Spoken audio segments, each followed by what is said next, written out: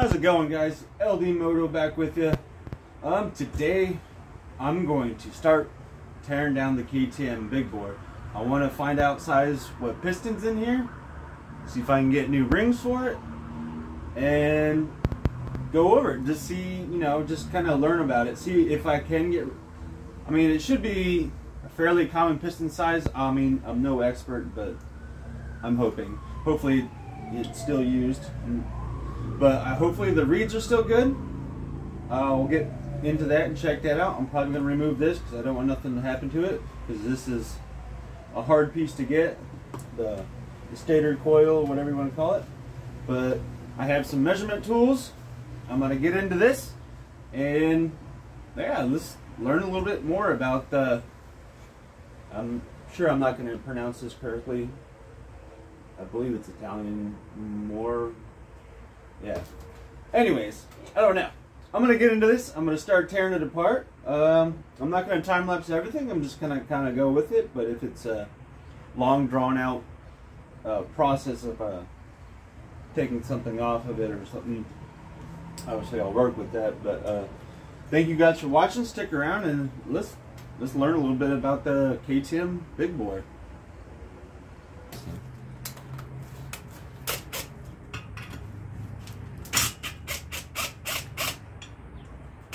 Okay, no effort at all there. They expected, I guess.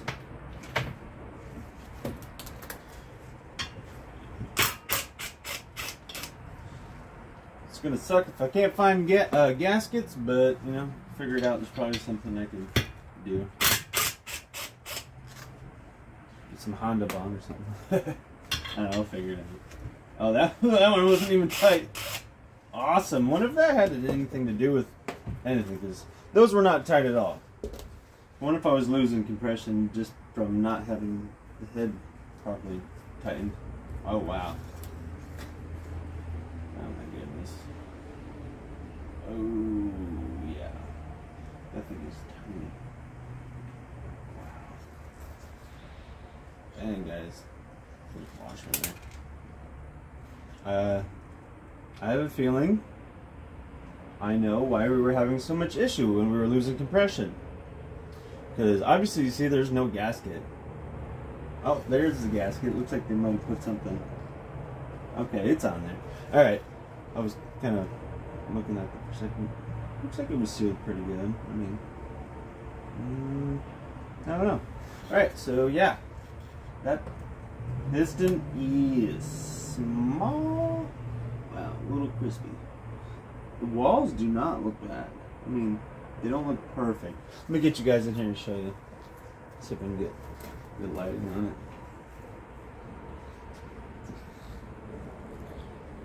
it. Ugh. Yeah, I mean, it doesn't look the best, but it doesn't look the worst. I mean, you guys let me know. Like, I haven't seen one in a while. Doesn't look horrible though. It's much. Oh yeah, that was because I was going to say the Earth Dog I was working on. It was a much bigger piston, but obviously I was going from a 50 to a 70cc, and yeah, that's another story. We'll get into that some other day. All right, we got that off. Let's continue on. Let's see where else we can get on here.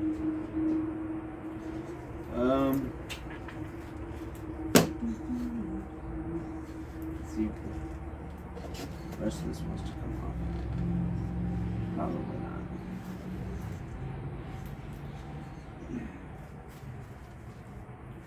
Oh yeah, I can't turn that over.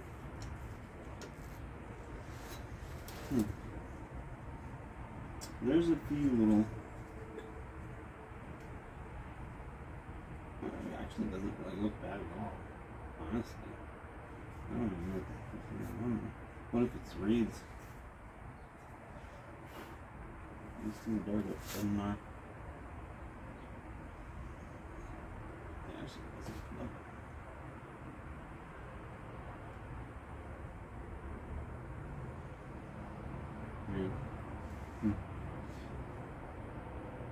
There is definitely a bunch of gunk. It's coming off really easy on the top of the piston. Wonder if that was the dirt that it was sucking in.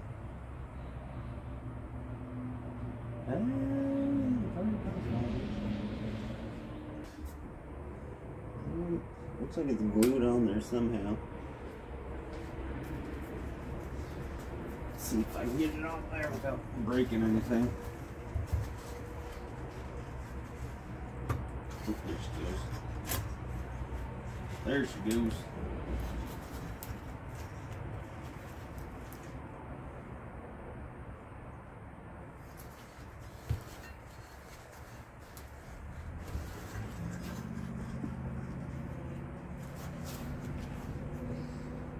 So that took a minute.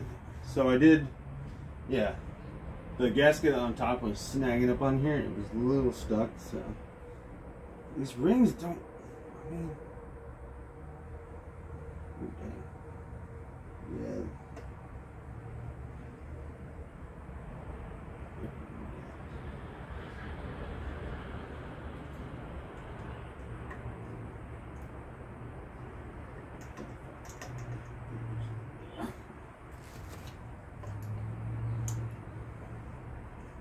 Nothing looks like it's gotten hot in here.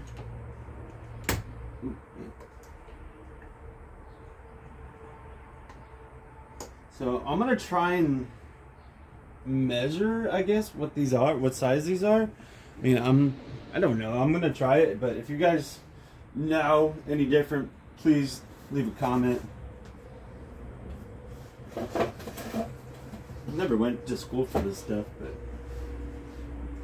my father, when I was young, used to work on small engines all the time. I'm trying to do that for a huge problem. Back gasket, and somebody used some, looks like Honda Bond on there, some gasket maker. But let's see what I can do. See if I can get some measurements out of there. Man, that thing's rusty.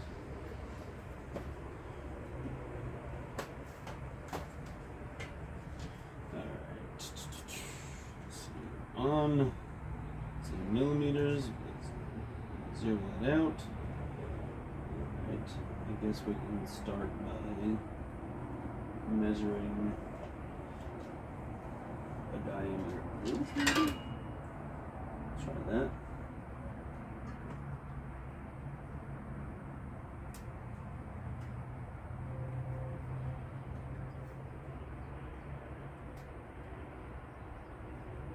Okay, so 38.44 millimeters across. I don't know if that's important. Maybe it is. I don't know. But let's try something else here.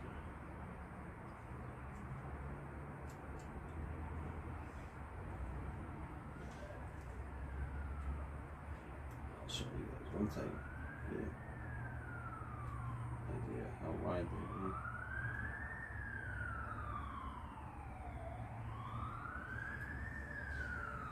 6.34 millimeters. I don't know if that makes any sense.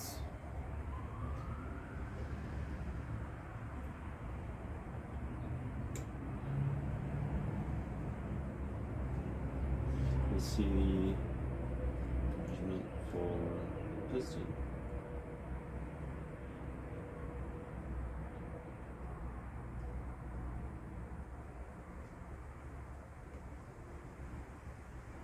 I don't know if that means anything. 43.85. So, is it a big bore or just a big fin, big air cooled 50? Which obviously is just air cooled 50. But... Alright, so I'm going to do a little research. I'm going to continue this video here in just a little bit once I get a better idea of what's going on here. Alright, so here's the situation, I believe. This ring is definitely bad. It's mangled up. It's very kind of chewed up looking. I don't know if I can really express that on here to you. But that gap is insane, so I guarantee... I know you're supposed to gap them, but it is insanely kind of loose. I mean, look how easy... It went on really easy. Even when at full, I mean, it just seems way too much. I know when they heat up, they expand a little bit. So that's why you have to gap.